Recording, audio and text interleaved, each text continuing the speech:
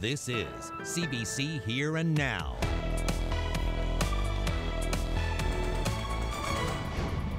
Courtney Lake's ex-boyfriend kills himself near Bellevue Beach. Now a massive search is underway in the area. Newfoundland Power wants its money no matter the personal cost. It felt terrible. I felt like I was a bill collector. I was being used as a bill collector by Newfoundland Power. They're rendering people homeless. There are hundreds here, but can heritage buildings be protected? Smaller communities have more opportunity. Our quiet start to November continues into tomorrow, but there's some snow on the horizon for Labrador, rain pushing into Newfoundland. The full details are coming up. Our top story this evening, Philip Smith, Courtney Lake's abusive ex-boyfriend, is dead. His body was found near Bellevue Beach just over an hour outside St. John's early this morning. And since the discovery, the search and rescue rovers and police have been scouring the area. And that's where Here and Now's Megan McCabe is live this evening. Megan, why are they searching there? The RNC is tight-lipped tonight, but all they'll say is that they're here along with rovers conducting ground searches in connection to an ongoing investigation. But because we know that Smith was found dead here, this search is in connection with Courtney Lake's disappearance. Sources tell us that Philip Smith's body was discovered in the woods here early this morning. His family has a cabin just next door to where we're standing. The 25-year-old ex-boyfriend of Lake has had a very troubled several months. You'll remember Lake was the 24-year-old mother of a young son who was last seen on June 7th, with police calling her disappearance a homicide. But no one's been charged, and her family is still looking for her body. Lake was last seen getting into this truck in Mount Pearl.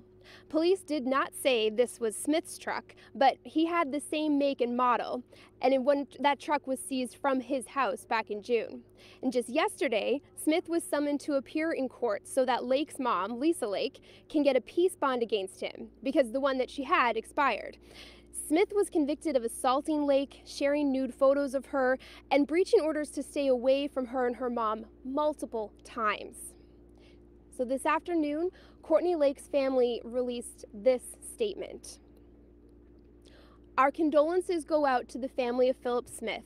We understand too well the heartbreak of sudden and tragic loss of a loved one.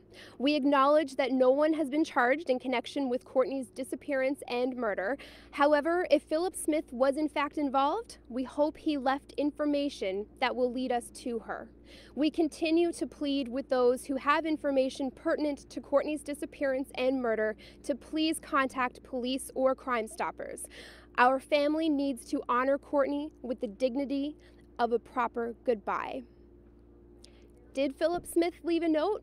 We don't know at this time, but clearly something has given police cause to start this massive search. And it may end when darkness comes, but they are saying they will continue tomorrow if necessary. So reporting live for Here and Now, I'm Megan McCabe in Bellevue Beach.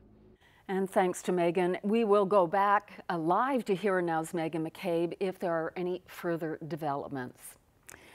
Well, imagine you let someone move into your home and to your surprise, your power was cut on their arrival. Well, CBC News has heard from 7 people who say this was the case when Newfoundland Power came looking for money owed. Here and Now's Ryan Cook reports. It's been 1 week since the power was cut at Kate Underhill's boyfriend's home in Mount Pearl. The small victory today is that the power is back on, but there's a catch. Now I am moving out because according to Newfoundland Power, the only way for him to have gotten his power back was for me to move. Kate Underhill owes Newfoundland Power $1,500 from 2013. She is on a payment plan, but the electricity monopoly wants all its money before she or anyone else she's living with gets service. Newfoundland Power says it reserves the right to cancel people's service if they cohabitate with someone who owes money, but now Underhill doesn't know where to turn. They're rendering people homeless because now I've got the fear in me that no matter where I go, they're going to find out, and then my friends, my family's power could get cut in turn. And then they're going to go through all of this with me. And it doesn't seem right. Megan Coombs knows the struggle. A single mother of a 6-year-old girl, she tried to rent her basement apartment with heat and lights included last winter. When a tenant moved in, she said Newfoundland Power pressured her into giving out his name. 2 months later, electricity was cut to her basement apartment just as she was heading out on vacation with her daughter. The power was never in the tenant's name. What happens if my pipes burst while I'm away? And Newfoundland Power said that would be the responsibility of the landlord. I said, well, I'm the landlord. I want to pay the bill. I want my heat and light restored. I don't want my pipes to burst. And they said, there's nothing we can do. Coombs was told she had to evict the man to get the power turned back on. 24 hours later, the tenant was gone. Since she rented the apartment with heat and lights, however, she does not believe there was grounds for eviction under the Residential Tenancies Act. It felt terrible. I felt like I was a bill collector. I was being used as a bill collector by Newfoundland Power in order to get him to pay, you know, a bill that he had owed, gosh only knows how long ago it was. Coombs went 2 months without finding a new tenant, a loss of $1,700 in income. As for Underhill, she lost a fridge and freezer full of food.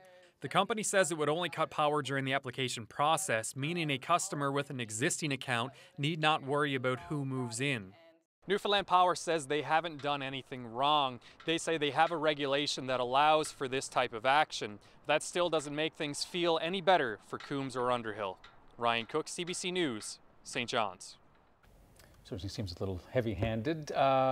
Let's talk about the weather, something a little happier. First day of November, Ryan. Gorgeous. Is it going to last? I walked to work in short sleeves on the first day of November. It was fantastic. Yeah, and short sleeves for many, even this afternoon. Not so much in Lab West, where the temperature has been steady below zero all day. Let's have a look at the board. If you are heading out over the next couple of hours to take the dog for a walk, yeah, no need to really bundle up. I mean, temperatures, of course, will drop as the sun sets here across the island, but we're still into the double digits here at 6 o'clock for the eastern half of the island. A little bit cooler in those onshore winds along the west coast, and, of course, still below zero in Labrador City. Now, winds from the windy conditions we've had over the last couple of days starting to really ease off, still in the 20 to 30 kilometer per hour range along the northeast coast, 40 plus sustained along the coast of Labrador with some gusts to 60, but again that low is pulling away. Winds will continue to ease tonight, and that will set the stage for a very frosty night across the Big Land tonight and even across inland parts of the island. You can see where skies will be clear. We will see temperatures in low-lying areas dip below freezing. Central Newfoundland -2 there. St. John's Metro, the Burin Peninsula,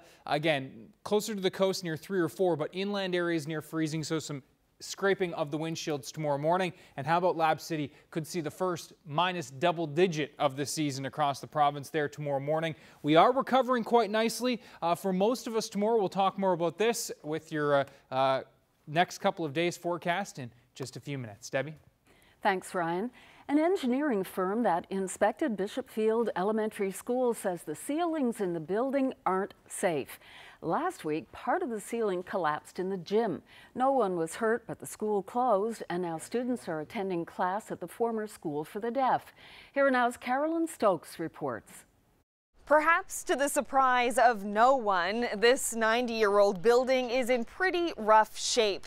An inspection report released earlier this week points to big safety concerns not just in the ceiling in the gym, but in the ceiling throughout the entire school. Engineering consulting firm Nova Consultants says water caused the partial collapse of the ceiling in the school's gym last week. The metal mesh that supports the ceiling was heavily corroded. Problem is, the rest of the school has ceilings that were constructed in the same way. That means what happened in the gym could happen anywhere, anytime. It's likely the 90-year-old brick exterior has many leaks, allowing water to cause more unseen damage. Samples were taken from classroom ceilings, and the report says one of those samples disintegrated into dust. The report shows photo after photo of ceiling cracks all over the school. It recommends removing all the plaster ceilings and calls for a more thorough inspection of the building. All of that takes time. Last week, the English School District said the plan was to have students back at Bishopfield after Christmas. No one was available for an interview today.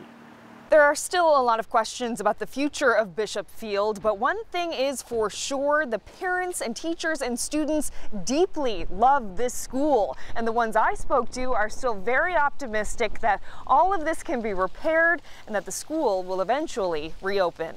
Carolyn Stokes, CBC News, St. John's. Mayors and community leaders from across the province attended the Premier's Forum on Local Government in Corner Brook today. The 4-hour session focused on infrastructure, money, and a pilot project for regionalization and shared services. The government is seeking suggestions on developing a regional plan by 2019. These forums are important. If you go back and reflect on, what the outcomes of last year's, it really informs some of the very political decisions that you saw within the budget. As an example, our multi-year funding around infrastructure, of course, was an example of that. And I anticipate today to be a very good, engaging, and challenging forum as well. Well, the deadline to be out is less than 2 weeks away. Permanent residents of Williams Harbour have until the 10th of November before the power is scheduled to be shut off in the community. Residents voted last year to resettle. In return for every household is supposed to get up to $270,000 to find somewhere else to live. But as Here Now's Jacob Barker reports, it was not an easy decision. You've got to get up early to catch dinner in Williams Harbour. The fishing community has relied on what lies beneath the water to live for generations. The summers are good, warm days, steady work, and a paycheck is all someone here could ask for. The moratorium on the cod fishery was the beginning of the end for this small settlement on an isolated island. Well, I was born there. I got baptized there, got confirmed there, and I got married there. So, this whole town has been a lot for me here, right? It isn't official, but some call George Russell the mayor of Williams Harbour. His roots run deep here.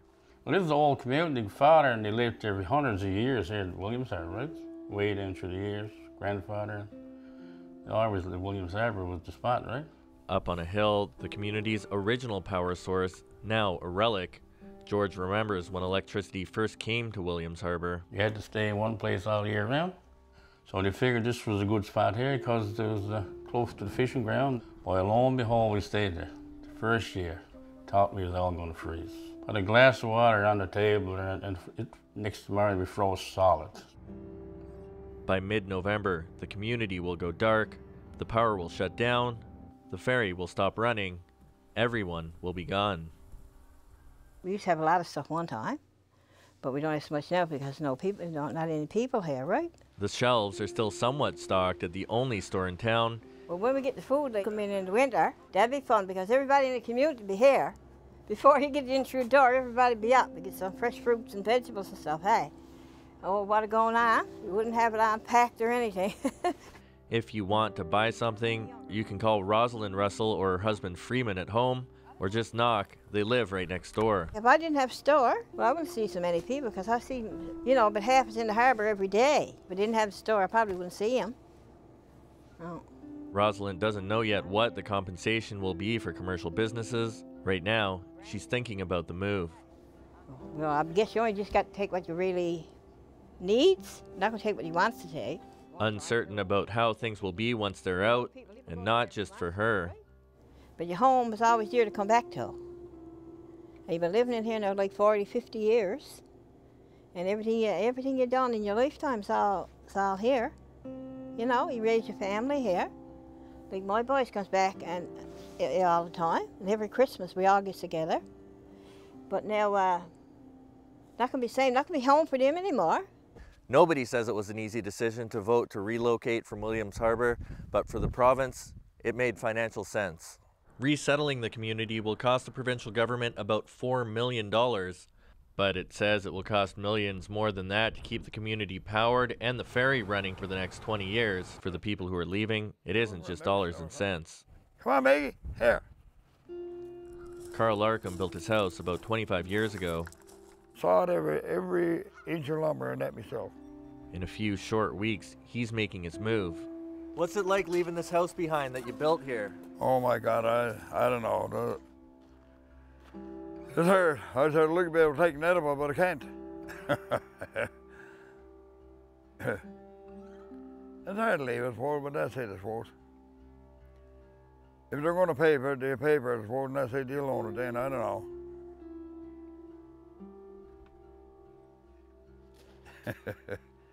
Inside, empty walls where pictures once hung, but Carl's leaving much of his stuff behind. He plans to come back in the summers. He loves those habits. He can run anywhere. Carl fought cancer a few years back. He still has to visit the hospital every 3 months. Begging for the hospital all the time, too. Cold winters and cutoff from medical services, two big reasons the aging community decided to vote the way it did. A lot of hard winters there and everything else. When I was younger, I didn't mind it, see. But that's it, this was. When you get older, and that's it, every day. But you don't seem no older, but kind of picks up on you, and that's it. I love the place anyway, as all I know. I still love it.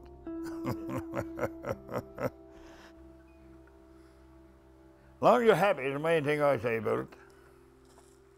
And though when NL Hydro shuts off the power, the provincial government will deem it an evacuated community, the history and the memories people made here will live on this shore in Williams Harbor, a place they will always call home. Jacob Barker, CBC News, Williams Harbor.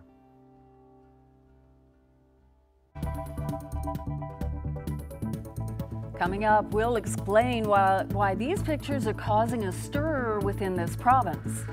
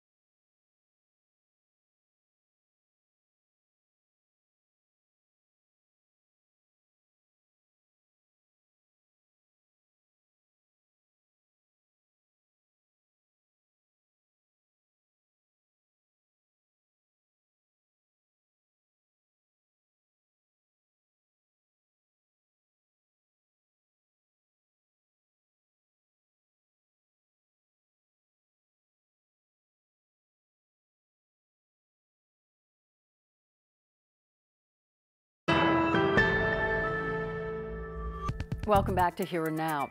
Well, a group representing racially visible people is jumping into the fray over Halloween costumes worn by a local law enforcement group Saturday night.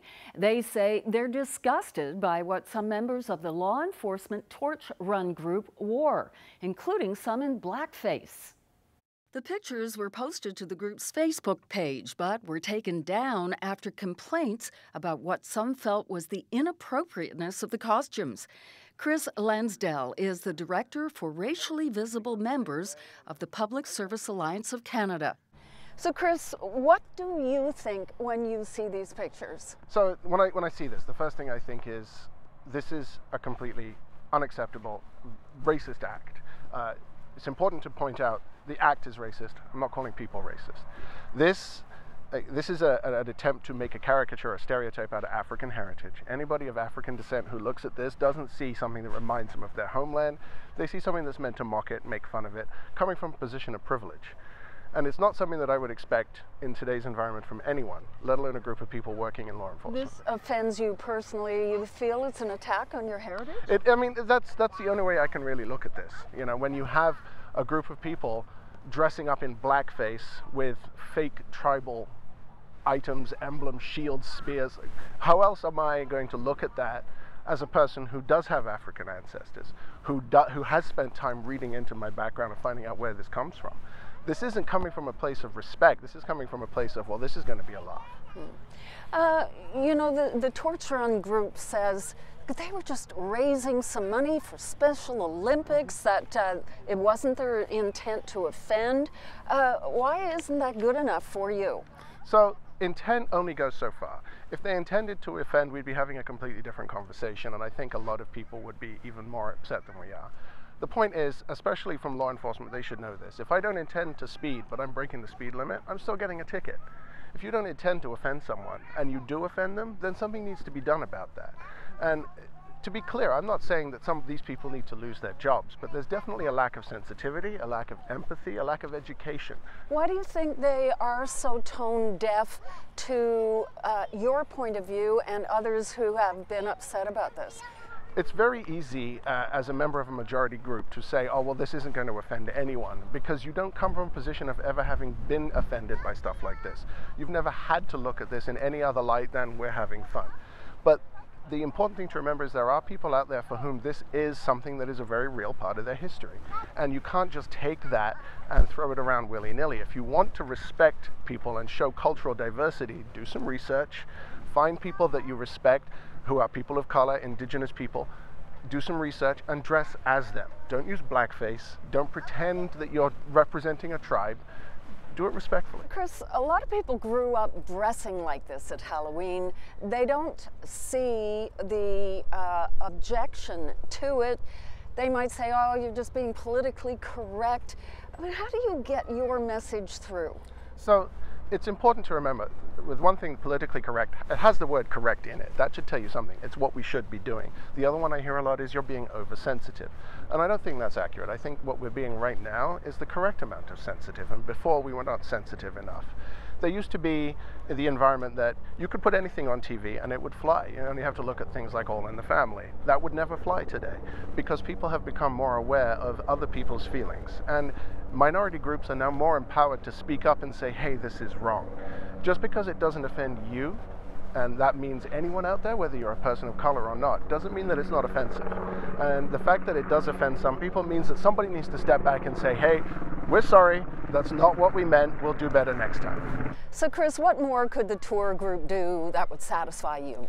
So it's two things. We'd like to see diversity and sensitivity training for the people involved, and also just apologize. Say to people of color and indigenous people, this isn't good enough, it won't happen again, we're sorry. Chris Lansdell, thank you very much. Thank you, Debbie. A lot to think about there. Yeah, absolutely. And I'd like to ask that question because I think of some of the things that I dressed up with my brothers that would today, no way. So things have changed, but it's a good reminder of things, right? For sure. Yeah.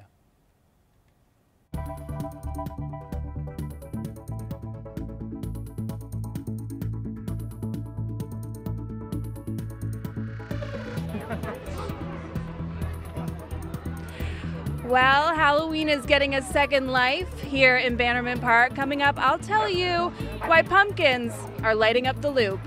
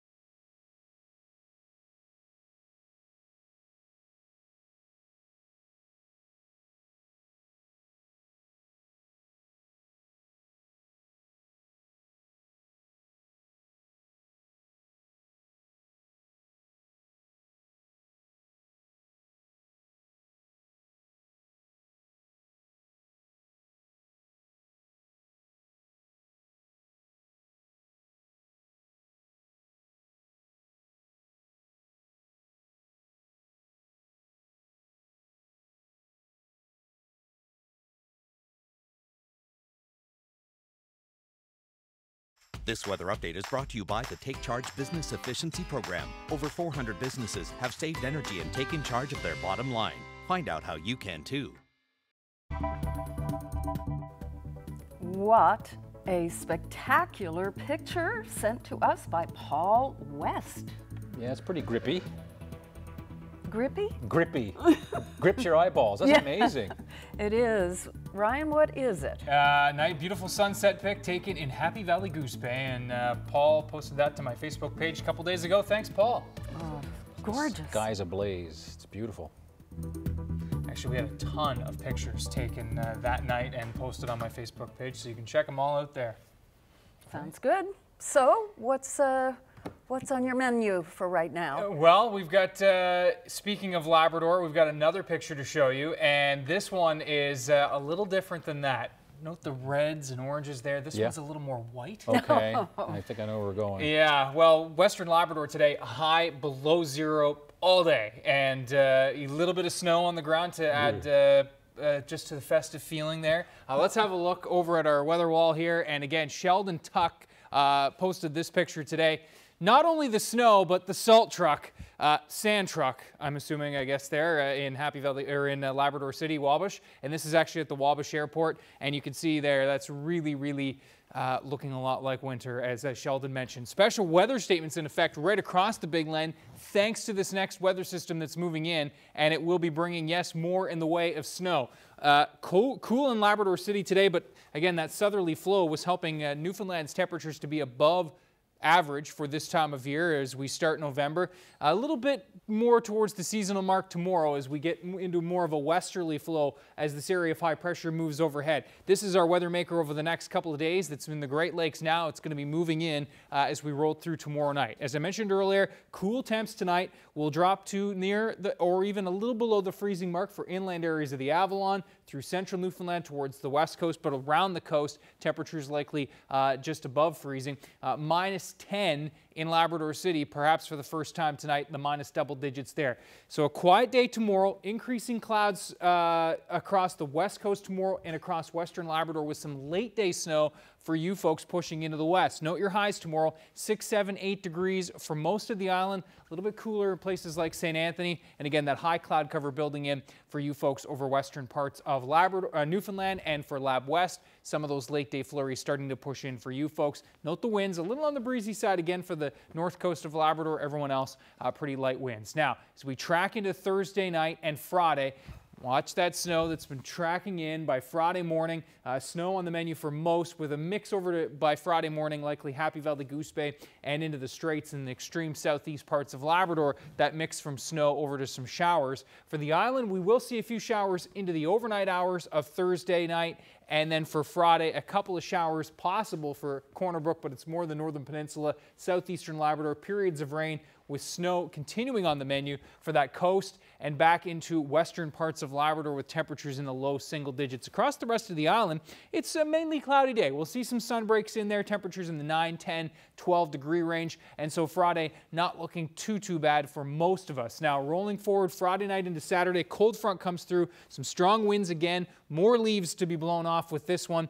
Rain to start on Saturday morning for the east, possibly central with some scattered showers over the west. And note that snow, and that northwest flow. And this is going to be the setup on Saturday. It'll be a warm start on the island. Watch the wind shift through the day. As we move throughout the day, that wind will shift to a little more southwesterly and then even northwesterly. That'll have temperatures falling. So these daytime highs will be Saturday morning. We're all into the mid, even low single digits by the end of the day Saturday, with some wet flurries mixing in the west, showers clearing with some sun breaks in the east, and yes, lingering flurries through Labrador. So quite the roller coaster ride over the next 3. Wait till you see the 7-day. We'll talk about that in just a few minutes. For now, we're going to throw it off to Julie Skinner, who is down at Bannerman Park. Looks like a party going on there, Julie. What's the latest?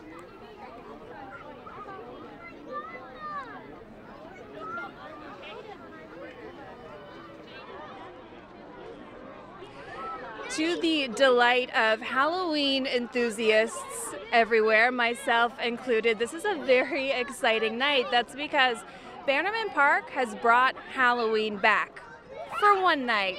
Anyway, the city is asking people to bring down their pumpkins for one last hurrah. To tell me about it, I'm joined by St. John City Councillor Jamie Korab. Hello. Hello, yeah, we're here at Bannerman Park right now for the Pumpkin Walk. As we light up the loop, we've asked people to come down, wear your costumes, bring your carved pumpkins. Everyone that brings them down here gets entered for a prize. We have hot chocolate, and right now there has to be thousands of people here. What an event so far. What a crowd. I can't get over it. Any trouble parking tonight? I had a little trouble parking myself, which isn't a bad thing. My problem was I had 4 big pumpkins and only my wife and my daughter, so it was a challenge for us to walk up. Right now, the entire loop, if anyone's ever been here, there's hardly any real estate left to put pumpkins. They're actually going down footpaths now. There's that many pumpkins here. It's great so far. And it's not exclusive to pumpkins. There are turnips as well. I've noticed some turnips, carved turnips, so that was the idea to bring carved ones. But it's great so far. This, as I said, this city has free hot chocolate. There is luminescence for all the pumpkins, so we have glow sticks. So they're all lit up. It's like I said, we light up the loop, and so far it's been great. So this is the first year for this event. What was the motivation, the idea behind it? The city staff is always looking to bring more community events in, to bring community together and create a sense of community. We're a big city of 100,000 people. So with this, They have a great amount of pumpkins here, and I'm hoping that this is going to be an annual event because so far this is the first time we've done it. The lineup for hot chocolate is huge, but it's moving quickly. It's massive. Yeah, I wonder what the wait is at this point. We were only in line up about 5 minutes, and the hot chocolate's nice and warm. No complaints there. So this event, I believe, is going on till 8 o'clock? Yeah, it's from 6 to 8, so you got about an hour and 15 minutes, an hour and a half or so if you want to come down to Bannerman Park. There's lots of people here, lots of hot chocolate, there's lots of costumes, so you kind of get to relive Halloween again. And the best thing about this event, we're asking people to bring their reusable cups to keep environmentally friendly. Mine as well, all these pumpkins will be composted. Well, like you said, maybe it's the beginning of an annual event, a pumpkin walk each year? I certainly will push for it because so far, it's only 30 minutes in and it's already a success in my opinion. Okay, well, the real question I think on everyone's mind, Jamie Korab, is it possible that all these pumpkins are going to be used to bake some sort of massive, delicious pumpkin pie? That can be something maybe for next year, but I can certainly pass that along to the events committee for sure. They look pretty hollow at this point. They are, yes, and a little old, so. Okay, Jamie Korab, thanks so much. My pleasure, thanks. Reporting live for Here and Now, I'm Julie Skinner at Bannerman Park in St. John's. And it looks like they've got a winner on their hands. And speaking of winners, the 2017 Governor General's Literary Awards were announced this morning, and Newfoundland's own Joel Thomas Hines took home the prize for English fiction. Hines was one of 14 winners out of 70 finalists. The Governor General's Literary Awards are considered the most prestigious literary prizes in the country, with each winner receiving a $25,000 prize. The novelist, screenwriter, director, musician, and actor from Calvert won for his novel We'll All Be Burnt in Our Beds Some Night. It's described as a portrait of a man's hilarious yet disturbing journey from St. John's to Vancouver.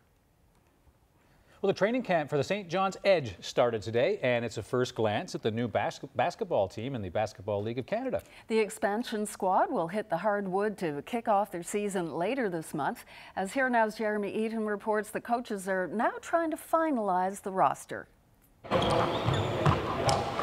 A handful of hoop hopefuls run drills showing off their skills. The hard court of dreams here is cracking the first ever team put on the floor by the St. John's Edge. And this is an opportunity to play professional basketball, and it's going to be difficult. There's no question. When it comes time to say, hey, not now, or hang on, or maybe I'll bring you back, or whatever the case may be, that's going to be hard. Pull it out of the net. Right. Coach Dunlap is tasked with the job of picking the final squad. Among the contenders, St. John's Noel Moffat. I think this might be the best bunch of basketball players I've been around so far. It's very high caliber, a lot of great athletes here, but more importantly, a lot of good basketball players. Among them, Jaron Skeet. So far, I'm just trying to show Coach what I can do, and I'm going to do whatever it takes, whatever he needs, and just be a good player, a good teammate, and show the young guys what I learned last year, and also learn from the vets we have on the team. His last name is already grabbing fans' attention. About like 2 days ago, my phone started blowing up a lot, saying that I always had a bunch of Google alerts popping up about my last name. So my dad Googled it and looked it up, and he told me it's a funny term people use out here. So I'm just going to use it to the best of my ability and basically use that as a promotion. And I'm obviously the opposite of what it means, but I think it's all fun and games. Fun and games off the court, but not on it. I'd be lying if I said there's no pressure. But at the same time, like, I got to try to enjoy the moment, you know. This is it's a once-in-a-lifetime opportunity, so even though there is pressure, I kind of just try to live in the moment and just, soak it in for what it is. Training camp will continue for the next few weeks as Coach Dunlap works to cut the crew of 19 down to 12 for the opening game November 18th. Jeremy Eaton, CBC News, St. John's. The owners of these two famous houses on the island say it's time to sell. We asked the question, what does the future hold for Newfoundland heritage properties?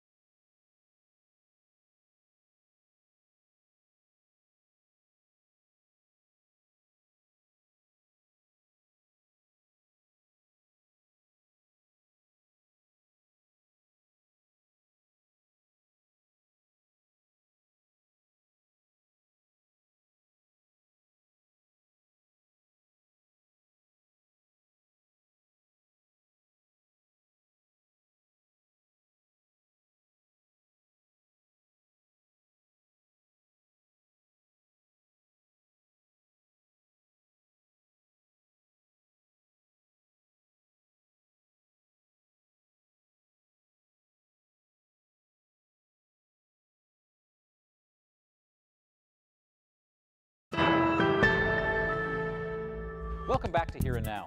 They are two of the most famous and photographed houses on the island. The Pickersgill properties are in the small outport community of Salvage on the Eastport Peninsula.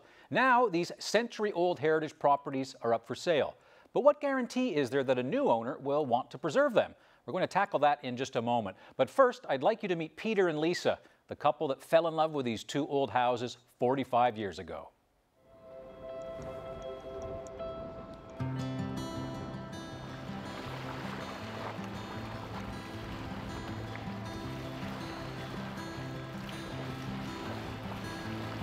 I came here when I was 7 years old in 1953, so I was hooked right away, and we came back as kids with our parents for years and years.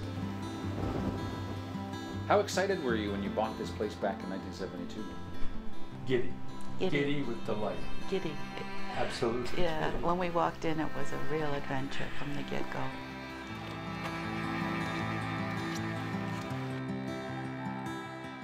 Every view out of every window says something and looks onto something different.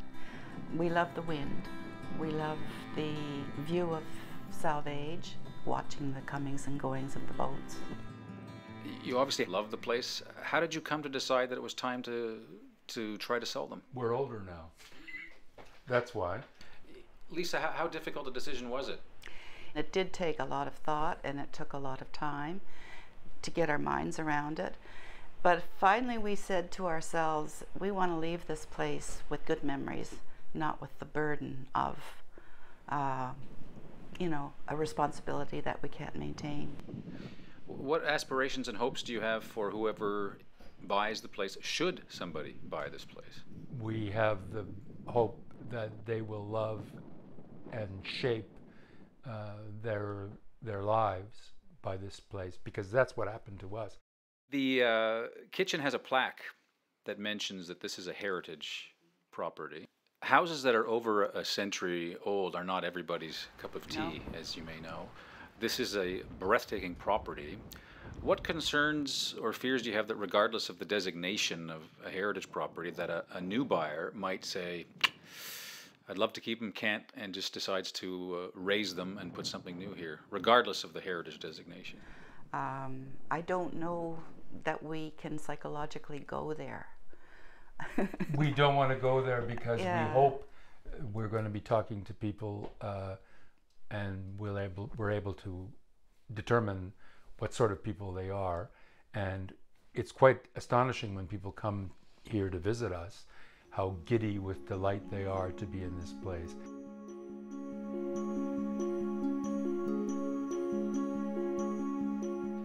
You chose a rather novel way of selling this place. Want to talk about that? We heard about the fact that there were drones being used to get people to buy real estate.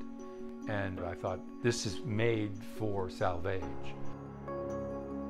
And when we saw the photos that they took of Salvage, we were over the moon. I don't think we need a millionaire, but I think there's a lot of different kinds of people who would be interested in it. So it's unique, and that's the good and bad news. People who are not interested will walk away immediately, but many people are charmed when they come here, and you know, and 45 years later, we're charmed. We took a leap in 1972, and there are still leapers out there. There are. Come on, leapers.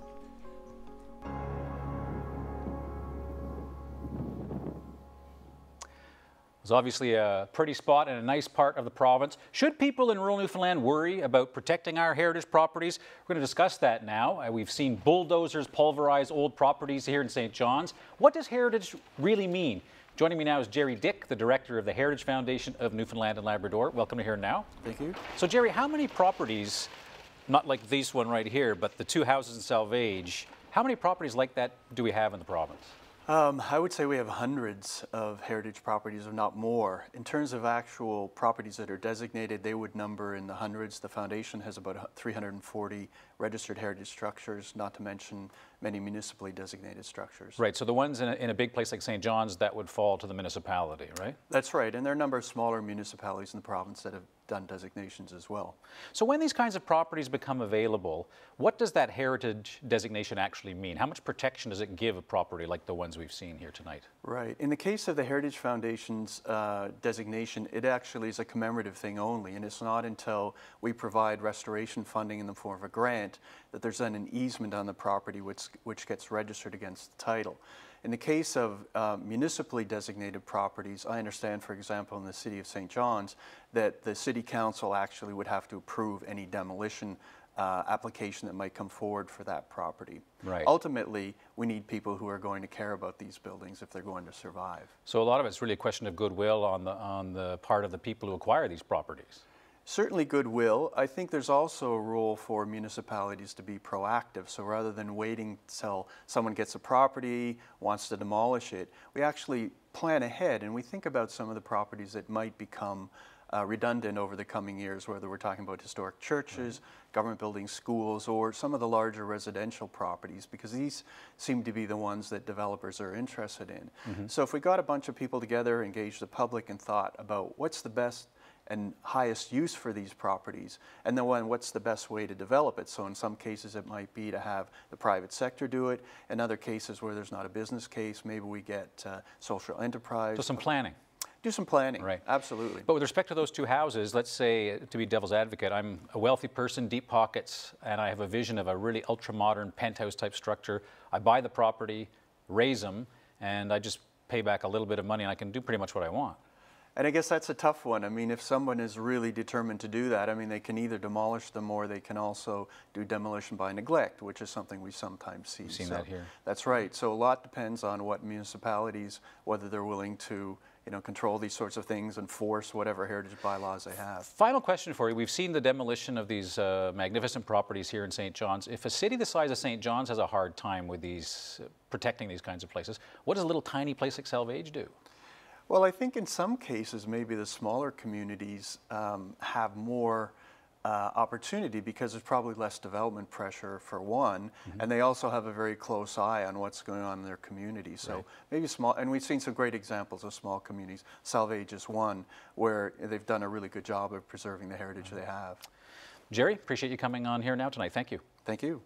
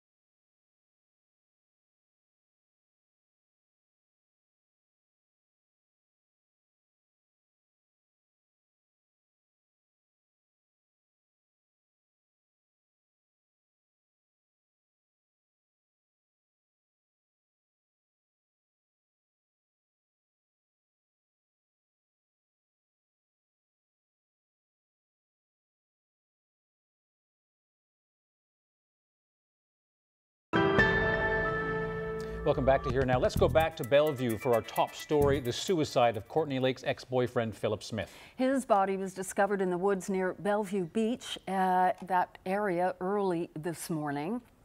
Now, since then, there's been a major search underway. We reported on that earlier, involving police and the Rovers. And Here Now's Megan McCabe is live once again with us this evening with new details. So, Megan, what is the latest?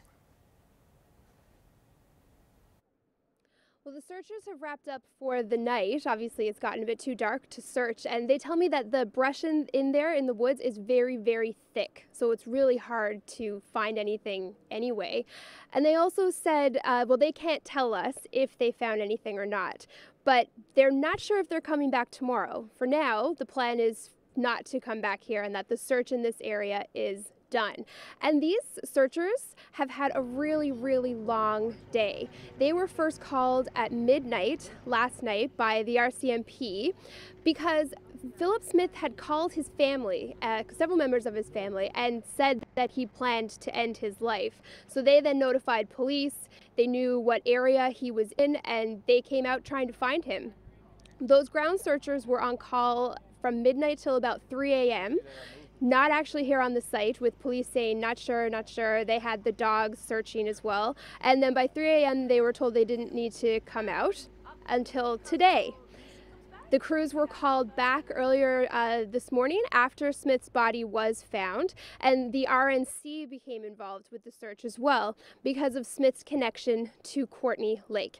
Police would not confirm that for us, but all they would say that they were searching in connection to an ongoing investigation. But because we know that there is that connection between Smith and Lake, Smith's house had previously been searched shortly around the end of June, and there were items that were seized.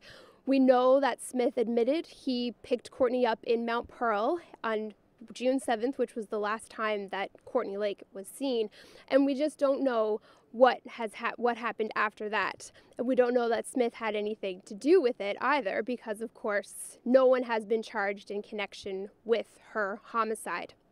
So some neighbors in the area as well have came over here, and they said this is really unexpected, and they were offering home-cooked meals and even places to stay to the searchers in case they needed to be camped out here all night. So that's where this search ends, and reporting live for Here and Now, I'm Megan McCabe in Bellevue Beach. It is time now to introduce our young athlete of the day. Jessa Wiseman from Roberts Arm is 2 and played soccer for the first time over the summer. And Jessa loved playing with her team, the GBS Sockers. That's Sockers, of course, with a K. Nice. Great job, Jessa. You're today's young athlete of the day.